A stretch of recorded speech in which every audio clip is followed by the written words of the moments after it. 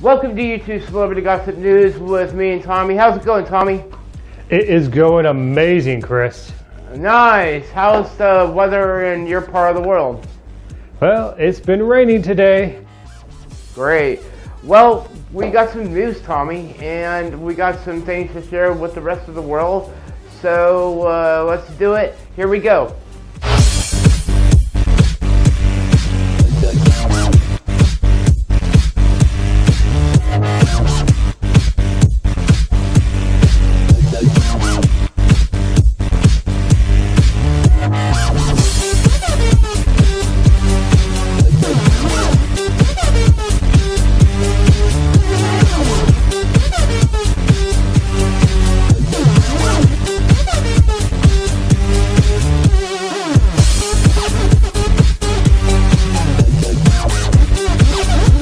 Welcome back. We have some news for you guys, and the first story that me and Tommy want to share is, Tommy, who's Jake Paul? Jake Paul is a big YouTuber who loves playing pranks on other people and having a good fun time with his friends and his brother.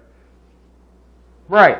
Now, Jake Paul has reached TMZ level to where TMZ actually did a story on him. And do you think it was a prey too far, everybody, or do you think, you know, the media's being too hard on Jake? Jake Paul and his crew, the people that do the videos with him, are in hot water, as in there's a lawsuit going on right now from an unknown named California man who isn't too happy with the pranks that they've been pulling, and he believes they've gone way too far. Disturbing the peace for once. Number two, the pranks they've been pulling are becoming such a nuisance to the neighbors. They're complaining about being too loud, rambunctious, and also destroying property. I like a good prank as the next person, but there is such a thing as taking it too far. I agree with you taking it too far, because basically, sorry to interrupt you, basically it sucks because everybody wants to make the biggest prank, the biggest crank, and, you know, the biggest joke in the world, but there is such a thing as, like you said, taking it too far, because somebody could take it too far and it's just like, well, it's not even a joke anymore, or it's not even a prank. But yes, like I said, you can take it too far, and then it really hurts other people who want to just do mild, harmless pranks out there. You know, point finger here, that person saying, oh, everyone's, you know, pulling these outlandish pranks just to get attention. Well, leaving this story, we'll have it down on the section below with the rest of the stories that we have.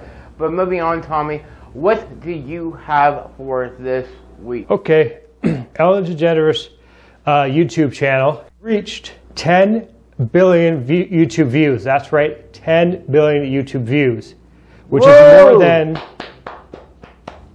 Go on.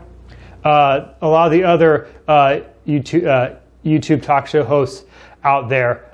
There's like Jimmy Kimmel Live that has about 2.5 billion, and James Corden of the Late Night Show, who has about maybe a little less than that. And so she's the first talk show host to reach that threshold of that many views. So that means over 10 billion people have viewed her short little clips, her behind the scenes stuff, and all that extra stuff she puts out on YouTube. Well, congratulations to Ellen DeGeneres. She's one of the best. She's better than Oprah, in my opinion. And Ellen does a lot of great things for charity out there. She does a lot of great things to help others. She's a really great person. I love her ever since I was growing up. And she's one talented woman that does really does awesome things on the Ellen DeGeneres Show, and, you know, in other places. Wherever she goes, the camera's on her, she can do something freaking awesome. Remember that, folks. So congratulations to Ellen DeGeneres. And that wraps it up. So that's all the stories that we have. Tommy, anything else? Nope, that concludes it. All right.